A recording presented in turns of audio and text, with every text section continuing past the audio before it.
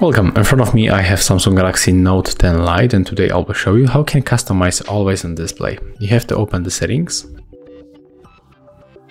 Right now you have to scroll down and go for the lock screen. Oh, I just misclick. Then you have to find the always on display. Tap on the switcher to turn it on, then click to enter, and at the first we can set up the show time. So we can go for the 10 seconds. By tapping we can show it always or show as schedule. Here we can set up start and the end time for schedule. Click down if you want to save. Next we can change the clock style. We need tap right here. There we get the defaults. We can also set the image. For example, I'm going to set this one, and as you can see, that's how it looks.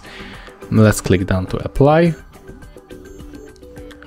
And here we get also information about music, so we can enable or disable. There we get also orientation. We can turn off the auto brightness, and right now when you lock our device, take a look, there it is. That's how we can customize all the display in the smartphone.